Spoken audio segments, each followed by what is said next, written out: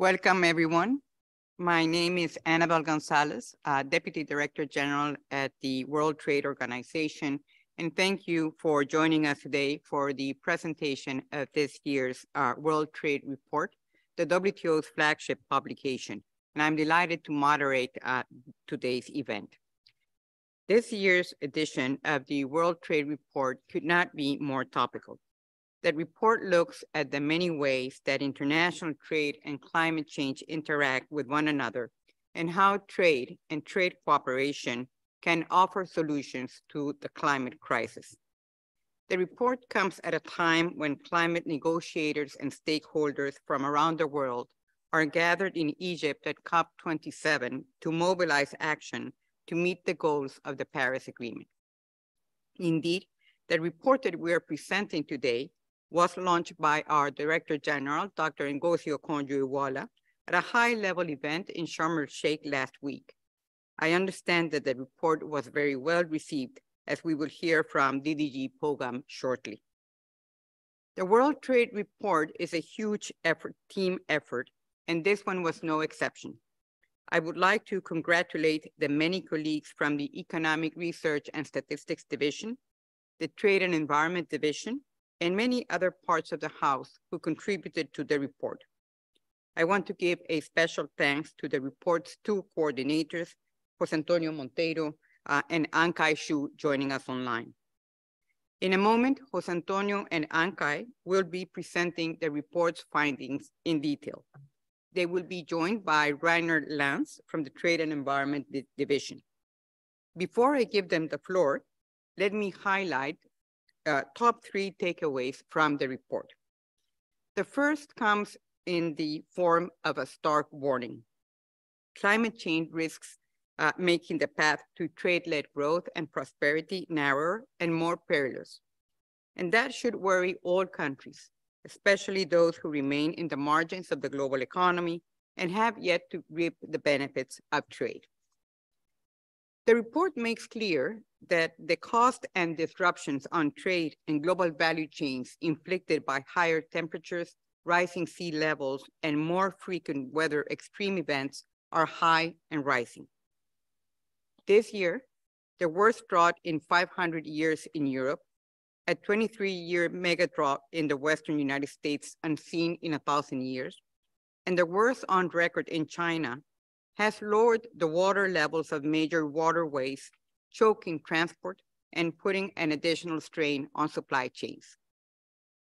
Not to mention that the threat of acute food insecurity that we are seeing in too many parts of the world has a lot to do with extreme weather events, whose negative effect on global food markets has been compounded by the war in Ukraine. So unless we act decisively, trade may no longer offer the clear path to prosperity that it has offered in the past. And this would put many countries at a big disadvantage, especially least developed countries, small island developing states, and landlocked developing countries, which are all those who have contributed least to the climate crisis. I was particularly struck by the work cited in the report that found that a 1 degree Celsius rise in temperature is associated with a decrease of up to 5.7% in the export growth of agricultural products and light manufacturing from low-income economies. For me, that raises fundamental questions about the future of trade and global solidarity. My second takeaway comes in the form of encouraging news. The report is clear that climate change is a collective challenge that can only be solved with huge investments, widespread access to technology, and rapid innovation. And that's true whether we are seeking to reduce greenhouse gas emissions to net zero by 2050, as required by the Paris Agreement, or to adapt to a hotter world. Nobody should be under any illusions about the scale and urgency of the challenge. For example, to get on track for net zero emissions, investment in clean energies would have to be above $4 trillion by 2030, compared with 1.3 trillion today, according to the International Energy Agency. The encouraging news come out of the report is that while the challenges are so huge, so are the opportunities. We have a powerful tool at our disposal that can serve as a force multiplier to accelerate the investment, scale up the technological solutions, and incentivize the innovation needed to drive progress towards a just and low carbon future and decent green jobs. And the tool is called international trade. And as the report shows, trade is already playing an important role. Trade in globally integrated markets have been a key part of the renewable energy success story of the past decades. That story is one of dramatic falls in the price of key technologies, as much as 90% for solar power and 70% for onshore wind, along with rapid growth in renewable energy capacity. Simply put, open world trade is a way to make each dollar spent on climate mitigation and adaptation technologies go further. And that is particularly important at a time of rising interest rates and high debt levels.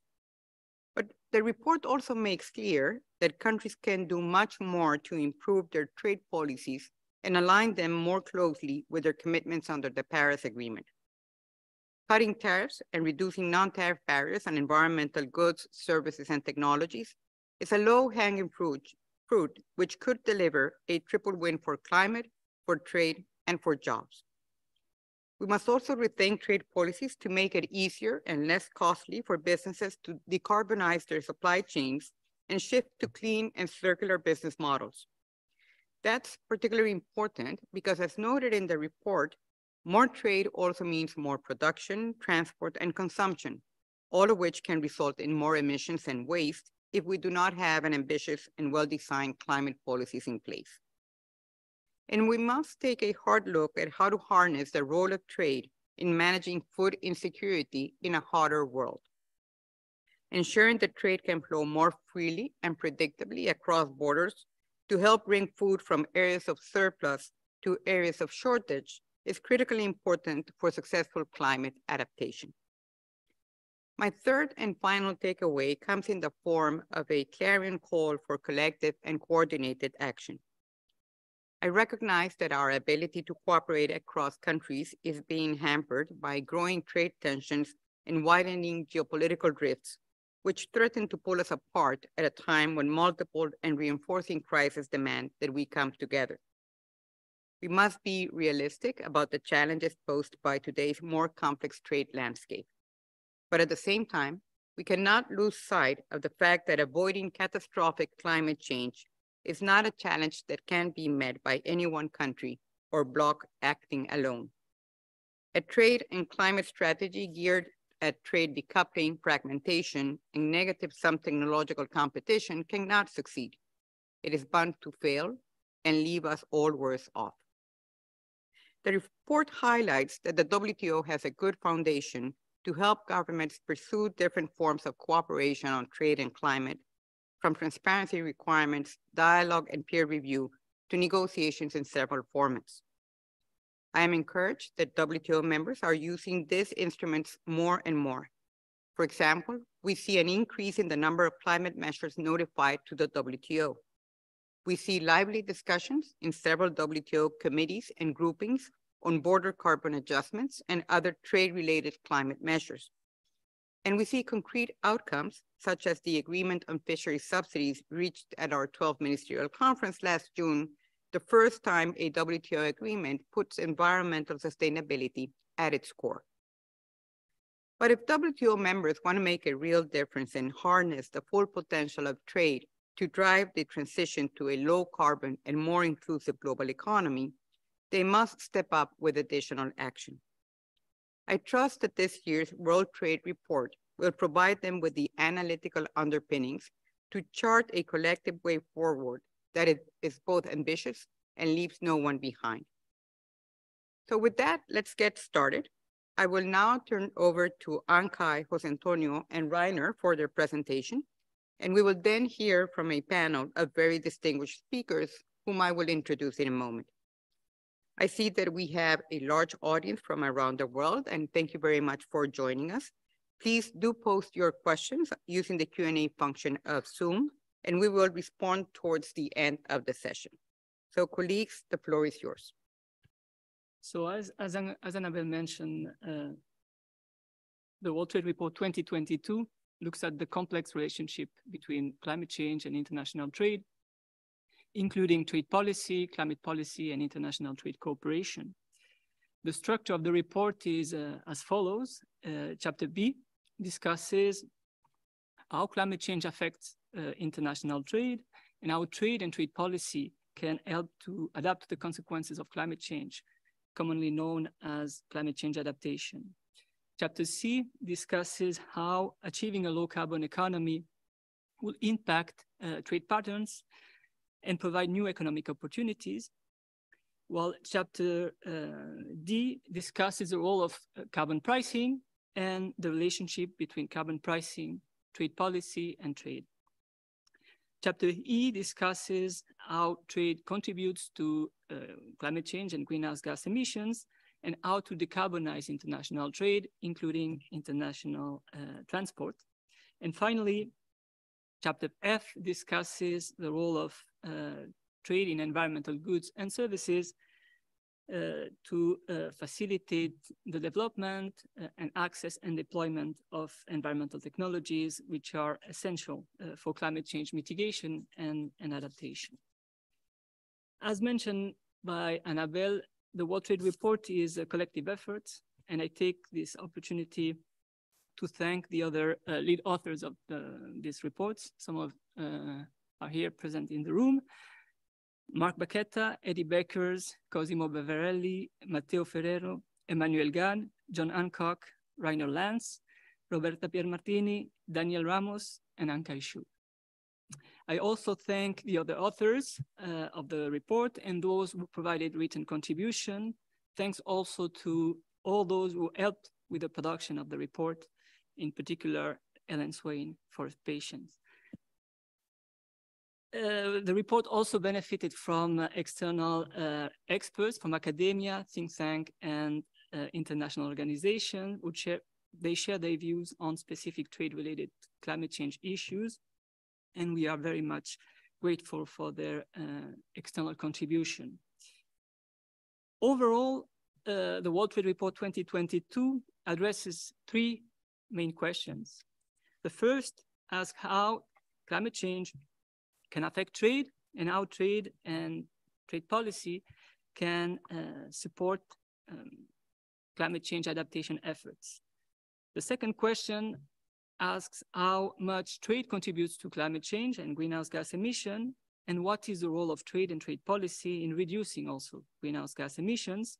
And finally, the third question asks what is the role of international cooperation, and in particular, international trade cooperation in tackling climate change. Ankai, who is online, and Rainer here will address the second and third question. I will, for the time being, address the first question about trade and climate change adaptation. And the report basically shows that climate change is likely to change what we trade, who we trade with, and how we trade.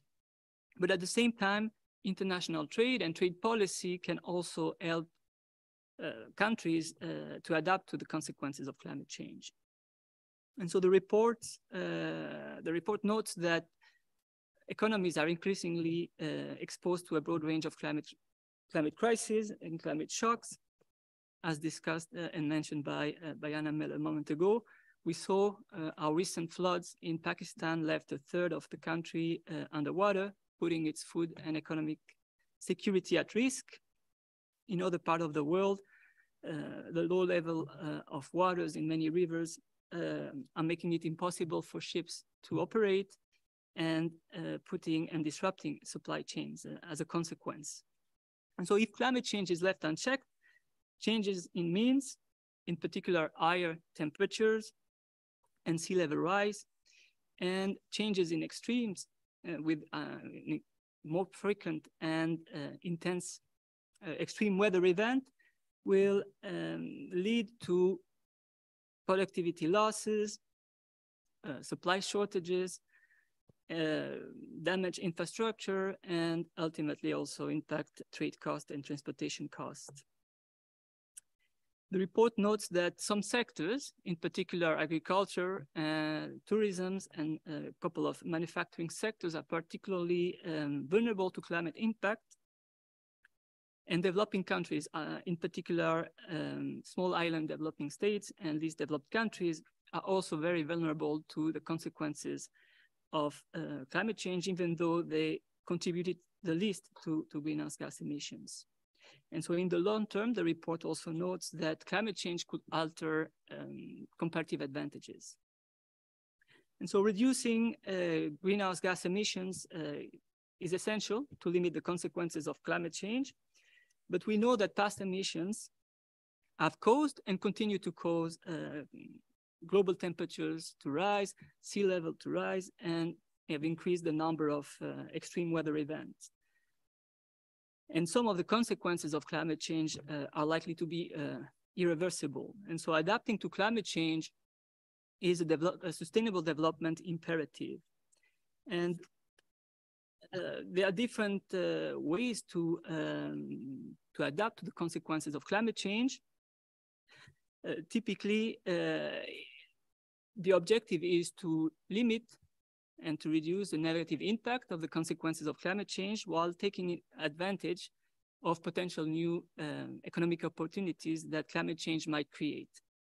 And this can be done by adapting our behaviors, so firms, consumers, and governments, and also by modifying infrastructure. And so reducing the consequences of climate change can be achieved by identifying, by preventing and minimizing, reducing climate risks, vulnerabilities, and exposures. And also by being prepared to cope with the effects of climate change and minimizing the unavoidable losses and damages caused by climate change. So common examples of climate adaptation strategies include early warning systems, insurance, introduction of new crops, soil and water conservation. And so, although the report stresses that adapting to climate change will remain highly costly and disruptive, trade, international trade can play an important role in adapting to the consequences of climate change. And the report notes, for instance, that countries with more diversified exports tend to be generally less vulnerable to the climate change, to the consequences of climate change, as you can see in the figure on the left. And also countries with a greater capacity to adapt to climate change tend to be countries with greater openness to trade, as you can see on the right. And in particular, the report highlights the role of trade in the different stages of climate change adaptation strategies. And so first, international trade can help, and trade policies can help to prepare for climate shocks by supporting the development of climate resilience technologies. Trade can also support climate change adaptation strategies indirectly through economic growth and additional financial resources that can be used, allocated to finance climate resilient infrastructure. Second, international trade can also help to cope with climate shocks by providing access to essential goods and services such as food,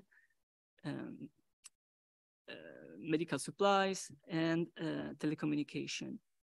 In the long run, in the long term, trade can also contribute to address part of food security by allowing regions who used to rely on domestic agricultural production to import food from regions less affected.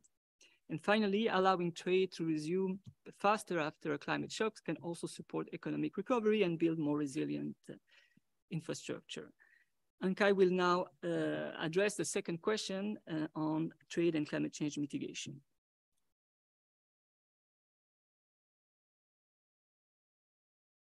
Thank you very much, Jose, and good afternoon, everyone.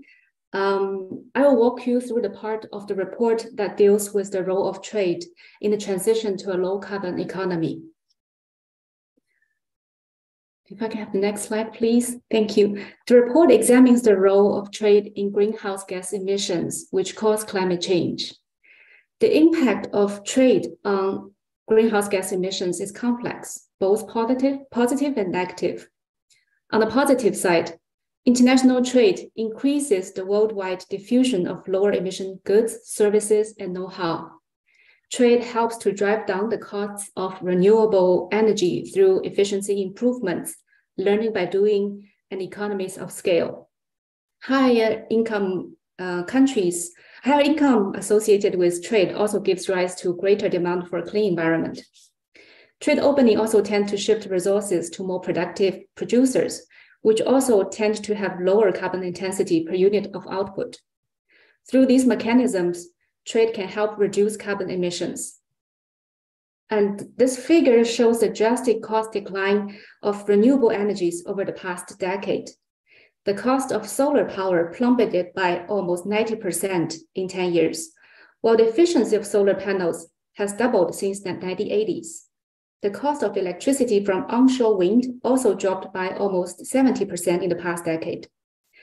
A significant part of the cost decline has been attributed to global value chains, which enables producers to improve efficiency and reap economies of scale. Now, going back, on the negative side, however, trade opening can also raise greenhouse gas emissions by increased production and transportation of products. It can also lead to changes in the composition of specialization, which can increase or reduce greenhouse gas emissions depending on whether the country has a comparative advantage in carbon-intensive industries or processes. The amount of carbon emissions that are embedded in the production and the transportation associated with international trade accounted for about 30% of total emissions in 2018. And this figure shows that carbon emissions embedded in trade has been declining since 2011.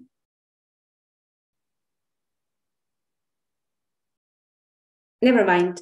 And the decline is sharper than the decline of trade to GDP ratio after the financial crisis. However,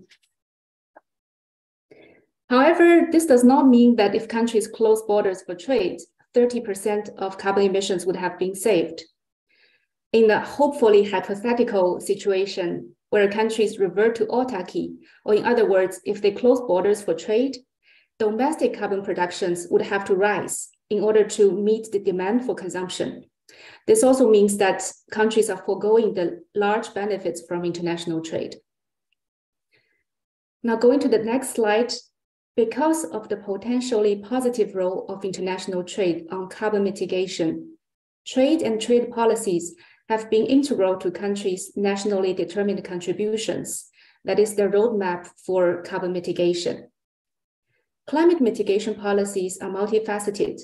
They aim to address the market failures in tackling climate change, and they can include policy instruments such as command and control measures, market-based instruments such as carbon pricing, information instruments, and voluntary agreements.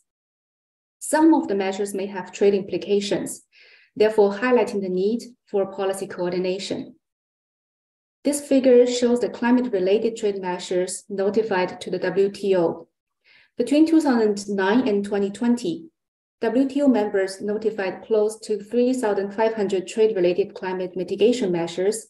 They explicitly address climate change, energy conservation, efficiency, renewable and alternative energy. Support measures and technical regulations are the most common types of measures notified to the WTO. Finally, the report features WTO simulation looking at the impact of removing trade barriers in a set of energy-related environmental goods, including solar panels, wind turbines, and hydrogen. Eliminating tariffs and reducing non-tariff barriers in these goods can bring both trade and environmental benefits. It increases global exports in these products by 5%, corresponding to $109 billion. It could also help raise GDP for all the countries. At the same time, reducing trade barriers in these environmental goods could reduce net carbon emissions by 0.6% by 2030. This result captures two mechanisms: improvements in energy efficiency and the uptake of renewable energy, while the knock-on effects of innovation could potentially add more benefits to carbon mitigation. With this, let me pass the floor to Rainer, who will talk about international cooperation in the report. Thank you. Thank you, Anke. The main message of the World Trade Report on international cooperation is that there's a greater need for international cooperation to make climate actions more effective and the low carbon transition more just and inclusive. Cooperation is required because climate change is a problem of the global commons, where the emitters of global greenhouse gas emissions don't directly feel the impact or the cost of these emissions. Also, we see that the climate ambitions vary widely among countries. So this creates a risk that unilateral and uncoordinated trade policy, trade-related climate measures stoke trade tensions, create uncertainty and discourage low carbon investment, and impose a disproportionate cost on developing countries. So international trade cooperation can minimize trade tensions and support a stable environment for investment and deployment of low carbon and climate resilient technologies. Each thematic chapter of the World Trade Report covers a section on international trade cooperation, outlining broader cooperation efforts such as under the UNCCC, and also highlights efforts in regional trade agreements. For the purpose of this presentation, we focus on the role of WTO in international trade cooperation. An open and predictable multilateral trading system facilitates trade in environmental goods and services, which facilitate access to technologies needed for mitigation and adaptation action. It also helps with access to food and other critical supplies in case of climate shocks, and helps thereby to build the resilience of countries against extreme weather events. WTO rules and disciplines on a number of trade-related climate measures help to prevent protectionism and promote efficient and effective trade-related climate policies. Members can take actions on climate change, but here the key is that the climate objective is at the center of the measure rather than the protection of domestic producers. Another important role of WTO is transparency and dialogue. WTO has a number of transparency instruments such as notifications, the trade policy review mechanism, and also the environmental database, which create transparency and thereby inform dialogue in committees and other WTO bodies, which can then lead to coherent and fit-for-purpose climate change policies. Our fourth role is trade-related technical assistance and the Aid for Trade initiatives, which helps countries that are most affected by climate change to build climate-resilient trade capacity and infrastructure. Here you can see Aid for Trade disbursements related to climate change. Between 2013 and 2020, close to $100 billion have been dispersed on projects related to climate change. More Aid for Trade went to climate mitigation. And when we look at it, the majority of Aid for Trade targeted to climate adaptation went to the agriculture sector, which highlights the vulnerability of this sector to climate change, while around 2/3 of Aid for Trade to climate mitigation went to the energy and the transport sectors.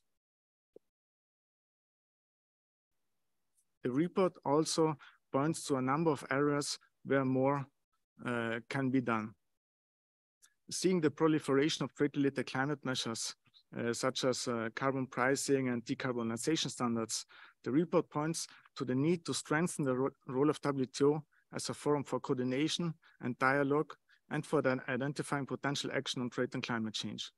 Here, the working regular committees, such as the Committee on Trade and Environment, the Technical Barriers to Trade Committee, the TRIPS Council, the Goods Council are important, but also members are pursuing these issues in new environmental initiatives, such as the Trade and Environmental Sustainability Structures discussions, the informal dialogue on plastics pollution and sustainable plastics trade, and the initiative on fossil fuel subsidy reform. For instance, climate change is a main theme in the trade and environmental sustainability structured discussions, where members have dedicated discussions on trade-related climate measures and also have established working groups on environmental goods and services, subsidies, and circular economy. Another area where more can be done is that the report highlights that trade should be an integral part in the solution against climate change. So members can do more to integrate and use trade policies in their nationally determined contributions on national adaptation plans. Also, more can be done to enhance the resilience of supply chains. For instance, by deepening and diversifying supply and transport networks, countries can build resilience against climate shocks, and by improving information sharing and monitoring, it is possible to increase food and energy security, and also to identify and better manage supply chain bottlenecks. There's also scope to improve the synergies between climate finance and aid for trade. By mainstreaming or better integrating climate consideration into trade strategies and trade consideration into climate strategies, development cooperation can be made more effective. It helps to identify investment opportunities and to mobilize more funding, including from the private sector. Finally, the report also highlights the need to strengthen cooperation between the WTO and other international organizations.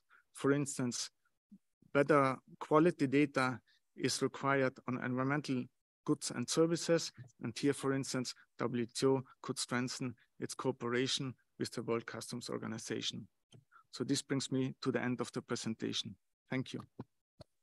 Thank you. Thank you very much, Jose, Ankai, and Rainer, for your clear and comprehensive presentations. And congratulations again on an excellent report. Let me now introduce our three distinguished panelists. We are very lucky to have with us today three thought leaders on climate, economics, and policy issues. Professor Brian Copeland, who is professor at the Vancouver School of Economics at the University of British Columbia. Professor Copeland's research focuses on environmental economics and international trade, and he has authored several influential studies in this area. Dr. Mekhala Krishnan, who is a partner at the McKinsey Global Institute. Her research focuses on various topics related to inclusive growth and economic development. Her most recent research focuses on the near-term impact of physical climate risk across sectors and geographies, including its implications for companies and countries. And Mrs. Elizabeth Press, who is Director of Planning and Programming Support at IRENA, the International Renewable Energy Agency, an organization that supports countries worldwide in their transition to a sustainable energy future. I am pleased to note that our institutions have cooperated very successfully in the past, including in the preparation of a joint publication last year on trade, solar energy, and quality. Let me also welcome Dirigi Jean-Marie Pogam, who is with us here on stage. So, Professor Copeland, you have written extensively on the interlinkage between globalization and climate change. In what way do trade and globalization affect the response to climate change? And what are the emerging issues in this area? Over to you, please. Okay, thank you. So I guess I'd just start by joining the Deputy Director General in congratulating the authors on the report. It's a really nice report, very well written, very informative, and be very useful. I think the report does a really good job in sort of outlining the ways in which trade can be very helpful in dealing with mitigation and adaptation to climate change, and also in talking about some of the ways that trade can create challenges. In terms of the positive role in adaptation and mitigation, through diffusion of new technologies and providing large markets to create incentives to innovate and allowing adaptation, in response to changes in productivity shocks and things like that. There's trade is I think clearly crucial in helping the world deal with issues like this. I mean, there will be some tensions. I think part of it arises from, if you look at kind of the history of the WTO and the GATT, you started with a world with a lot of regulations, trade barriers and so on. And part of the agenda was kind of, if you like, deregulating, moving to a world, moving closer to a market outcome, having rules against subsidies and things like that. If the freer market outcome was looked at as desirable, here we have a case where the market outcome is not good. There's too much pollution and the pace of innovation is too slow for, in green energy. And so what we're seeing is, of course, a lot of government intervention. Not all governments want to use carbon pricing, and to speed up innovation, there'll be a lot of subsidies. And so I think there'll be some tensions when governments are handing out subsidies. They want them to go to local producers, not foreigners. So there's issues of local content. You hear a lot of talk about industrial policies. There's, new industries emerging. And so that, I think, can lead to some trade tensions, but underlying all of that, trade is playing a useful and crucial role. If you look at some of the ways in which trade is potentially creating some challenges in dealing with climate change, I mean, I guess I'll just mention a couple of them. One of them is just the way in which trade itself generates carbon emissions, especially through international transport.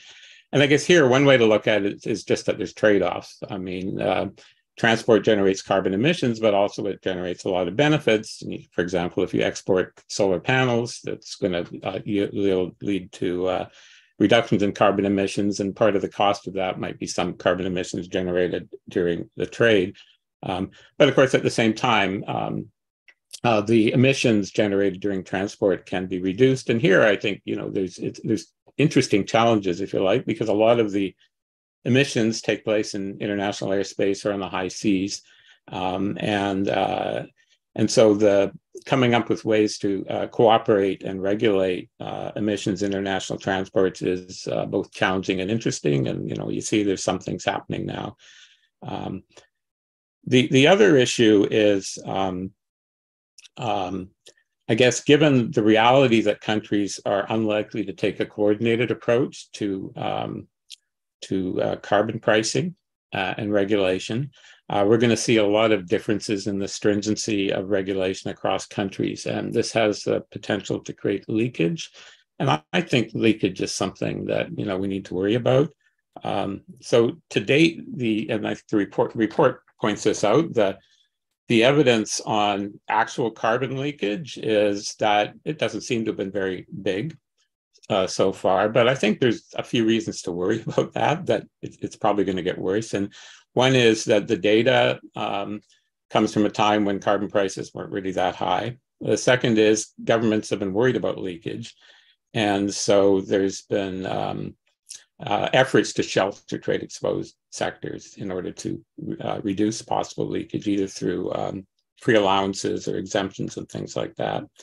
And then the other issue is that there's a lot of evidence now about on the effects of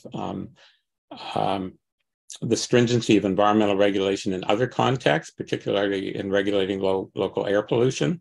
So the effects of those kinds of regulations on trade competitiveness. And I think the evidence is fairly clear now that these sorts of regulations do reduce international competitiveness, and so create some trade challenges. And I think in the context of things like air pollution, governments have been willing to put up with this, partly because it's just part of the cost of getting cleaner air. The benefits of improving air quality are immediate and obvious to people. Lots of health benefits, and the air just looks cleaner. And so, although the competitive issue has kind of always been there, it's as I say, it's just part of the cost of having cleaner air. And to some extent, in some cases, governments might be happy to see some really seriously polluting industries move away. In the context of carbon emissions, the benefits are longer term and much more diffuse. You reduce carbon emissions in your country, the benefits are global, not just local. And they're also not immediately obvious. And so I think the combination of the need for really aggressive carbon policy and large differences across countries in the stringency regulation will mean that there is strong pressure to do something about leakage. And so things like border carbon taxes, I think, are going to be an issue. And we're probably going to, that will be necessary. And I think not just as a mechanism to target emissions. And one of the issues of leakage is you reduce your emissions, they go up somewhere else. And border carbon tax might reduce that channel through which emissions would increase.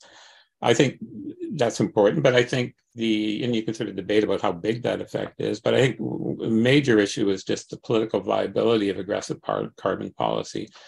I think the concerns about leakage will make it more difficult politically to see aggressive carbon regulation. So I think there's a potential role for the WTO here in the sense that when you're talking about border carbon adjustments, you are talking about, import barriers. And so there's this sort of tension between the temptation to use them as trade protection and perhaps the need to use them to support your carbon policy. And so ideally some sort of rules-based system and or at least some sort of cooperation and thinking about how to implement border measures would be desirable.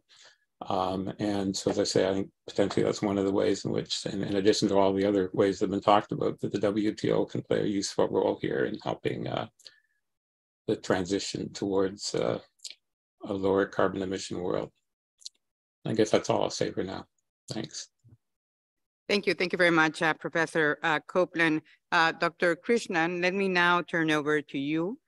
Your work focuses the private sector's role in mitigating climate change and adapting to its consequences. How would rising climate risks impact the organization of global supply chains? And what are companies doing to mitigate these risks? Over to you, please.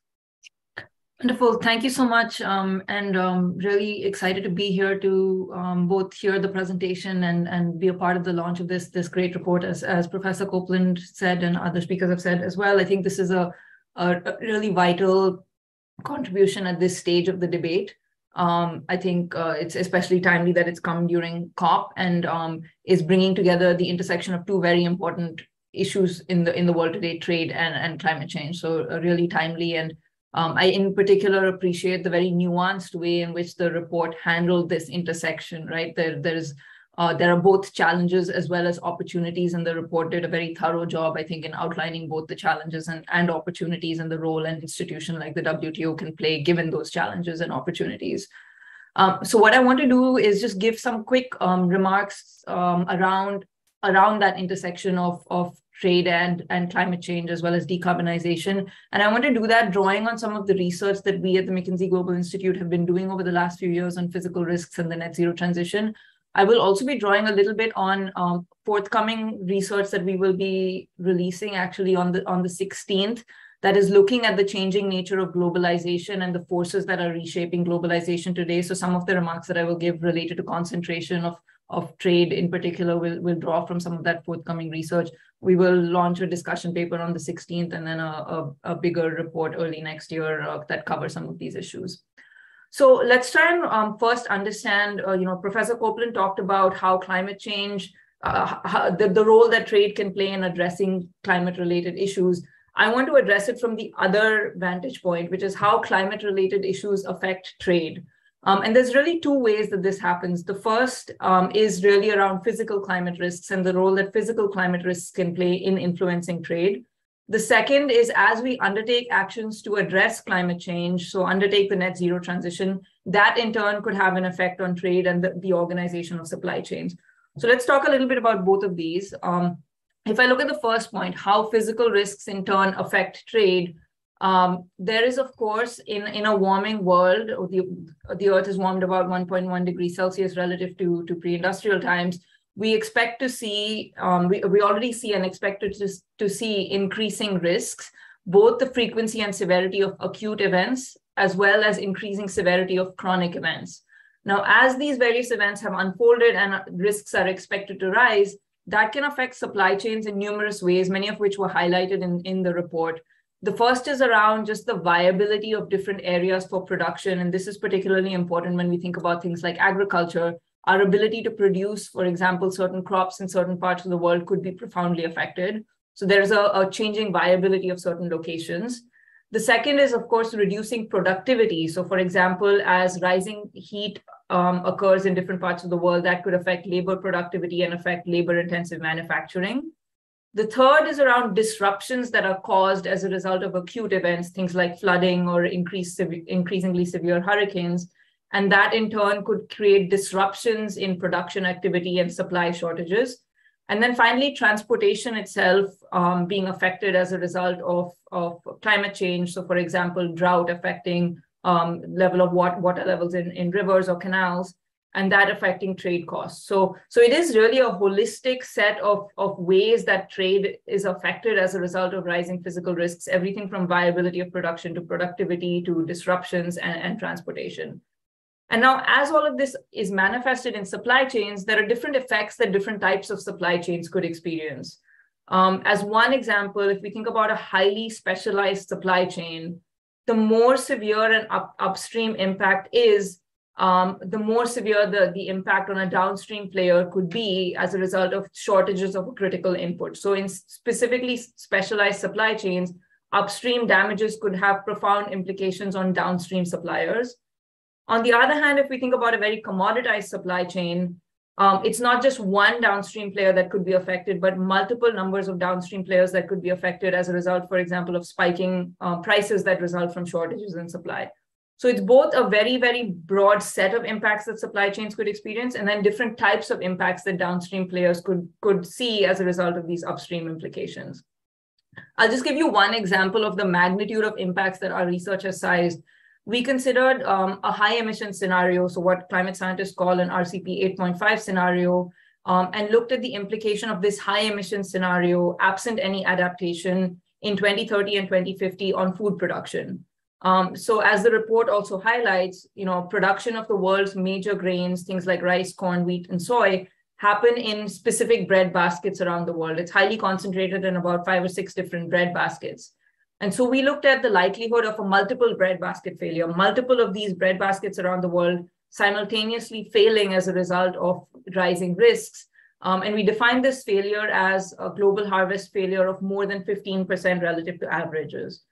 And so what we find is that the likelihood of this magnitude of breadbasket failure could double between today and 2030, quadruple between today and 2050 in this high emission scenario. So these are substantial risks that are already in some sense baked into the system that we need to find ways to adapt to. So what all of this says is that there's a profound implication of trade on as a result of rising physical risks. Now, there is a risk to look at all of this and say that the challenge is that trade is highly concentrated and that concentration is creating risk in trade. And therefore, the response should be retrenching from trade, retreating from trade. But our research would suggest that that's widely not the right response to consider, and that concentration in and of itself is neither a good thing nor a bad thing, and it's in fact a two-sided coin. Concentration in some sense reflects specialization, it reflects efficiency gains, it reflects competitive advantage. And what we find is that no region in the world is close to being self-sufficient. Every region, we looked at key types of resources or manufactured goods that countries rely on, and every region imports more than 25% of at least one type of important resource or manufactured good. So retrenching from trade, retrenching from the nature of supply chains today is indeed not desirable and in fact not even viable, and in fact represents efficiency gains and competitive advantage in the system. So what all of this means is that we need to take a new look at trade to respond to these physical risks. So that's kind of point number one. Point number two that I'd quickly make, and I know other speakers will get at this as well, is the fact that the net zero transition in and of itself could reshape trade in a variety of ways. There are an entire set of new opportunities that are created, everything from the inputs we need to create renewable energy to a whole range of services, for example, financial services or carbon accounting services that are needed to support this net zero transition. And a whole plethora of trade flows in goods and services can be created to better support these opportunities and indeed create a whole set of opportunities for countries to participate in a new way in trade. So as we undertake the transition, both climate change as well as the net zero transition have a profound implication on trade. As we think about how companies are responding to this, I would say they're in very early stages of their journey, both in addressing the risks that are created by climate change as well as the net zero transition. Much more work to be done, but they're really thinking about it in three different ways. The first is thinking about their own organizations and how to build resiliency to risks in their own organization, how to reorganize their own business operations to decarbonize, as well as capture some of the opportunities that arise from a net zero transition. That is where I'd say the bulk of attention of companies has focused to date. Oftentimes, this has taken the form of building the muscle to both understand risks and capture opportunities, building greater transparency and data awareness of where they have risks in their supply chains. One thing that COVID revealed was that companies had visibility into their tier 1 suppliers, but not so much their tier 2 and tier 3 suppliers. And so companies are investing a lot in building that data transparency, as well as a whole set of digital tools to understand their exposure to risk. So that's where a lot of the corporate attention is focused. I think the second area that corporate attention is starting to focus is around not just their own operations and their own organizations, but the supply chain, their supply chains more broadly. And this is where I think companies are realizing that rather than a retrenchment from trade or retreat from trade, it is investing in resiliency in their supply chains that is the pathway to better understand and manage these risks. So companies are thinking about things like diversifying their supply chains, like partnering with their suppliers to build additional resiliency, investing in adaptation in their key supply chain locations. So a whole range of ways in which they are engaging with trade rather than retreating from trade. And then thirdly, companies are also starting to engage in the ecosystem more broadly. What they can do in partnership with other organizations, what they can do with the public sector, what they can do in terms of engaging with institutions like the WTO. And as Professor Copeland says, the nature of this climate challenge will require collaboration, it will require coordination, and private and public sector partnership will be crucial in driving that. The last thing I will just say is that one of the phrases in the report that really stuck with me was the phrase force multiplier. And I think it's important when we think about this intersection of trade and climate that we don't think about trade as a panacea to address every climate issue, which I think indeed the report also highlights, and that there is a whole range of other policies that are needed to drive the sustainability agenda forward. But trade can be an important force multiplier in driving action. And it's important, I think, in this moment to almost think about a new, reimagined, renewed aspiration for trade in supporting the sustainability agenda. So I'll stop there and happy to address more questions in Q&A. Thank you. Thank you. Thank you very much, Dr. Krishnan, for your interesting remarks. Let me now turn to Ms. Press. Ms. Press, IRENA is at the forefront of efforts to support countries to adopting low carbon technologies. The transition to a low carbon global economy will create enormous opportunities for developed and developing countries alike, as we just heard, but it also requires significant investment in renewable power generation. What is the role of innovation and technology in the low carbon transition? And what are the challenges for developing countries to adopt low carbon technologies? Over to you, please. Thank you very much. And let me apologize at the outset. I'm actually in Egypt at a climate conference, and the only quiet place I could find is actually very close to the road. So you probably hear quite a lot of background noise. But at the same time, I want to convey a little bit of a sentiment of what is it like in Sharm el-Sheikh at the moment. I have been following COP for quite a few years, and what I find very interesting this year is that we are having a lot of these cross-sectoral discussions, so including the launch of your report, which is really interesting, and I want to congratulate the colleagues for the previous comments. It really is an interesting and nuanced report that adds a lot to the debate. And it is very encouraging to see how many of the conversations that we are having this year are going a little bit further rather than just a clear mitigation adaptation conversation that they traditionally are had at COP. So let me zoom in on the question that you are posing, and obviously I'm coming from the energy sector that permeates throughout the economy, and touches upon so many aspects of the climate effort. And in some ways, the movement that we see towards zero is very much enabled by the innovation in technology, because the progress in renewables gave the courage to many to make bold commitments and to launch into the net zero thinking, because of the solutions that came through few decades of innovation around, especially solar and wind, that made it cost effective. And just recently in Saudi Arabia, we came down to 1 cent per kilowatt hour power generation. So that, which is really, below anything that we know today. So we have a cost-effective technology solution. And so what we see is that until now, for the last 5-6 years, renewables have been a majority of new power additions. So last year, it was about 270 gigawatts added to a global system. And of that, 80% was renewable. But to your question of developing countries, when you look where these technologies are deployed, they're largely deployed in the global north, together with China and India. They are obviously the two leaders in the global south. But we see really geographical limitations in where these technologies are deployed. And earlier this year, Arena launched this report on Africa, on the market analysis of Africa. And it was really, personally, I was really taken aback. In 2 decades, about 3 trillion were invested in renewables globally. And of that, only 60 billion in Africa, where we know there is the greatest need in terms of gaps in access and the development, sustainable development. So there really is a fundamental issue in how the technologies are distributed in the global south.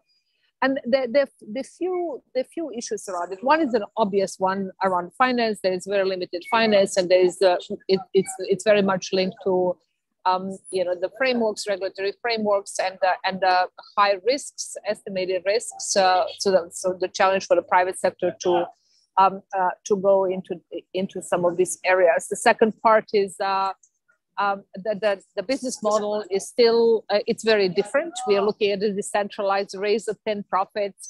So the profitability of these projects is also at times not attracting the scale that is necessary. And what we see a little bit of change with the focus on hydrogen, because obviously this is a bit of a larger scale. So there is more promise around that. There is always a complaint around the project pipelines and whether we can have the bankability of these projects to come online. And combined, these are not very difficult issues to overcome, but they require different type of cooperation. They require different type of thinking. And we still haven't realized that we are not replacing fuels. We are changing the system. And so just to give you a few numbers, for instance, in today's energy system, about 80% of people live in countries that are net energy importers. And with renewable system, almost every country has at least some potential to harness to be self-sufficient. So there is a huge shift in the way that some of these things can and will evolve. So we estimated in 2050 that the cross-border trade of energy commodities will remain about the same in terms of volume, but the mix will be fundamentally different because most of it will be around new technologies and new ways of trade. For instance, we estimate the hydrogen, the cross-border trade of hydrogen will go up to some 20% in 2050, which at this point in time is minute. So there is all these different shifts and changes, and we have a huge opportunity to have a more equal and more inclusive global economy and to use the energy transition as an enabler. One, we cannot limit the conversation around the development and deployment of technology. it has to happen, and we also need to recognize that the technologies they're suitable for the global north, they're not necessarily suitable for global south. So there has to be a lot more investment in innovation in the global south to find solutions that fit them. I mean, for instance, you know, the productive use of decentralized renewables, it's a huge market, and but the innovation is still very ad hoc and limited. So there has to be a concerted effort to support the innovation incubators and entrepreneurs in the global south to be able to innovate for their own conditions. And this is starting to happen, but it's not very common. And we also need to remember that some of these innovations, as the decentralized system takes hold, will also be very useful globally. I mean, we have seen it in telephony as you go, and other innovations that came from the global south that made a difference in the global north as well. Then the second thing, the new value chains emerging in energy. Some of these are linked to raw materials, and I think one of the previous panelists mentioned this is a very high priority at this point in time, and we also need to make sure that we do not repeat the mistakes of the past with the extractive industry, both in terms of the environmental and social impact, but also the value that was gained in local communities. So some of these conversations will have to happen upfront. We had some of them here with a few countries there at the forefront of a raw material production and export. And so we really need to be, we have the opportunity to shape some of these things more proactively, because we need larger volumes, and we need we need to diversify current supply chains. And there is an opportunity to have a greater socioeconomic footprint in different countries. And the final point that I would like to make at this point is around the integration of structural institutions. We cannot have the same conversation in the same silos of the economy of the 20th century. The economy in 21st century will look different in 2050, and energy is a huge part of it, both as a driver and as a consequence. And we need to rethink the structures in which we operate today and break the silos so that we can proactively shape some of the solutions. And your report actually addresses some of this, but it is very important to continue having this conversation across sectors and across communities to make sure that we come to a cleaner and more inclusive world in the end. Thank you very much. Thank you very much, Ms. Press, for your remarks. And now I would like to open it up here in the room or online for your questions and comments. Anyone here in the room, please?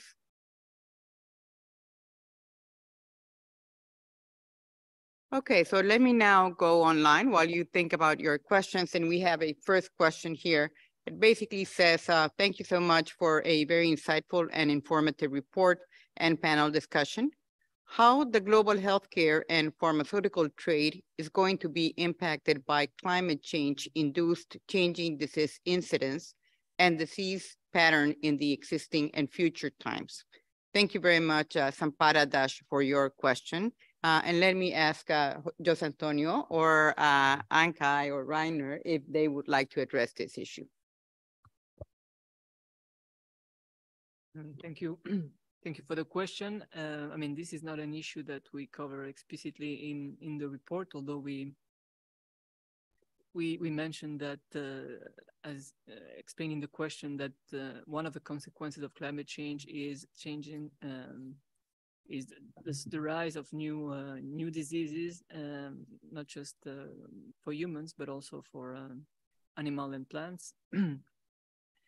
And obviously, as we saw it with the pandemic, trade can play a big role in addressing and providing access to the necessary drugs to address new diseases. I don't know if Ankai wants to yes. add. Thank you very much for the question. As Josie has alluded to, the report doesn't touch on medications and public health per se, but it does say that because of the increasing warming world and humidity, there might be more incidences as well as the cross-border spread of diseases. So that also underlines the need for innovation in pharmaceuticals as well as more trade in innovative pharmaceuticals in order to address the potential public health impacts. Thank you. Thank you very much, Jose and Ankai. And if we don't have any other question here in the room or online, let me now then turn it over to my colleague, Deputy Director General Jean-Marie Porgam, for some concluding thoughts and closing remarks, and not before thanking all of our panelists for great comments and great insights. So thank you very much, and over to you, Jean-Marie. Thank you very much, Annabelle. Good afternoon, everyone. And thanks, first of all, to the authors of the report and the speakers who commented it. Actually, I was very glad to see Madame Press talking from Sharm el-Sheikh, and our Director General, successfully presented the report last week in the COP27 conference, and its key message have been very welcomed, I believe, by the participants. So we are echoing that today. The report's central message is that trade has been a critical missing piece of the puzzle to address climate change, and this for far too long. And our discussion today shows very clearly that the WTO is an integral part of the climate solution. There are three key points that I would like to propose as takeaway from our very rich discussion. First, it has been mentioned by Professor Copeland in first, but also Madam Krishnan, we will not win the fight against climate change at the expense of a fragmentation of the world trading system. And the WTO is precisely the place where we want to manage this risk. For instance, the report notes how carbon pricing policies are increasingly fragmented across countries. There are close to 70 different carbon pricing schemes already in place, and such fragmentation raises costs for companies complying with such policies and can even lead to trade tensions. To mitigate these risks, more coordination of carbon pricing policies and ambitious equivalent measures is required. Another example where more cooperation and harmonization is required is carbon standards. We are similarly facing a situation of fragmentation due to a proliferation of initiatives, standards, definitions, and thresholds for heavy industry decarbonization. So fragmentation is equally a problem in this context, as too many inconsistent standards can be a source of confusion, uncertainty, and higher transaction costs for industries seeking to decarbonize. It can also lead to the emergence of trade tensions among trading partners and marginalized vulnerable countries. So no one should shy away from the increasing trade concerns raised by the topics in terms of carbon leakages, these have been discussed, and fears of disguised protectionism. But the good news is that the WTO already offers a unique international trade forum for encouraging greater international alignment of carbon policies and address these tensions. For instance, we can use our traditional comparative advantages in this house on discussing border adjustments, clubs, and competitiveness concerns in the 21st century context. Also, our TBT agreement, trade and technical barriers to trade agreement, promotes transparency and harmonization in standards setting, enhancing alignment and comparability across standards needed to decarbonize heavy industries. We are ready here to foster discussions between WTO members and with other relevant international organizations, including the IMF, the OECD, and others, to advance discussions on the need to establish a shared understanding and a more harmonized approach to these topics. My second takeaway is that the international cooperation on trade can efficiently support the fight against climate change on both mitigation and adaptation fronts. I think it has been widely covered during the discussion on the panel. I'll just be brief here. On mitigation, the objective is to reduce the contribution of trade to global carbon emissions. That means first to decarbonize trade itself, which has a lot to do with the climate impact of logistics in international trade, particularly transportation and energy. This issue is being tackled, for instance, for maritime transportation in the context of the International Maritime Organization. Also, to leverage trade for decarbonizing trade-related economic activities, the report abundantly shows that some simple traditional trade policies, like import tariffs, can in many cases be skewed toward high carbon content goods and against low one. So rebalancing trade policy in favor of pro-climate goods, technologies, and services is necessary. On adaptation, more than ever, this year has made clear that we face a climate urgency, from the flooding in Pakistan to droughts in the Horn of Africa.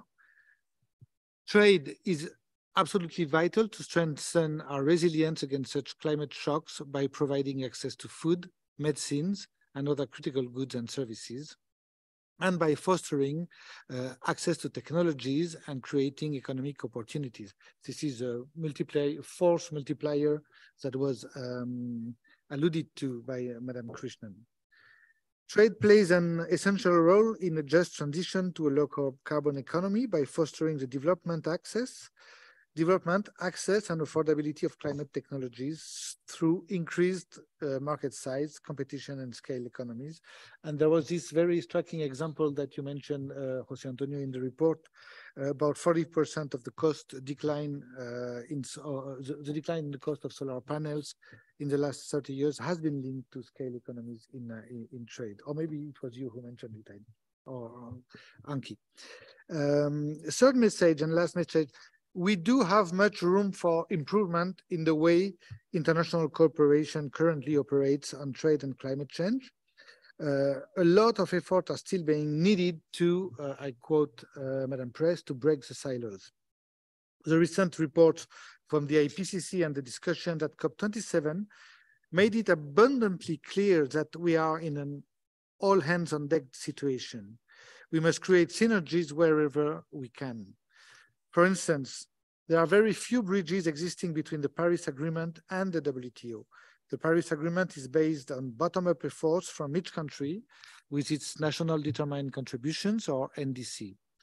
One key message from the report brought to COP27 is that we must integrate trade and trade policies into the NDCs and long-term low-carbon development plans going forward.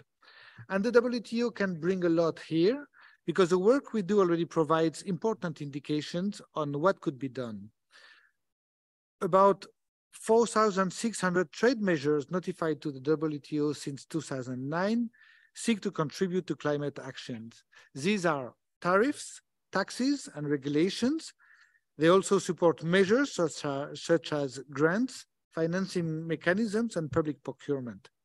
So the question is how to leverage this momentum that we see through the notifications which we receive to get some concrete outcomes in terms of leading the change. To conclude my remarks, the WTO, with our trade rules and our global membership, can and is ready to play its role and help trade deliver in the fight against climate change.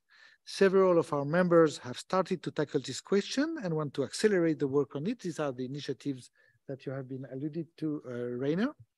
And we hope that the insight from the reports will help our members move the discussion forward. With that hope, I'm going to bring this event to a close.